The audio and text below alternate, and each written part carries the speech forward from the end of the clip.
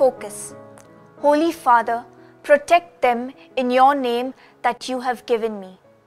Whilst growing up, I remember my father praying aloud for us. Somehow it always brought us comfort and reassurance to hear him pray in that way.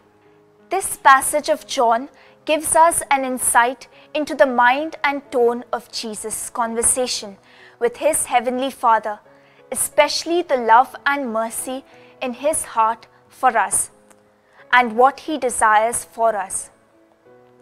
He prays for us to be safe and sanctified, protected and persevering, to be one with him and the Father, and united in love for one another.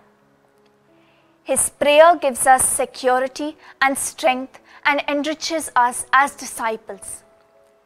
It specifies our calling and our mission.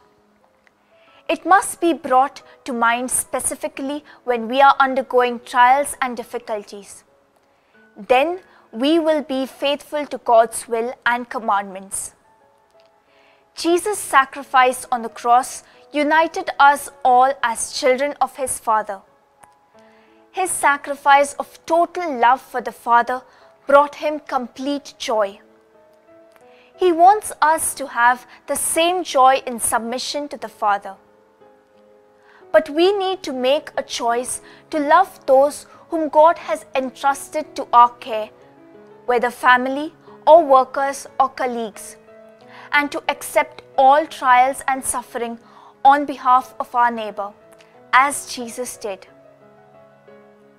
Fruit. Can we translate our prayer into actions of care and protection, especially for the weak and vulnerable in our neighborhood?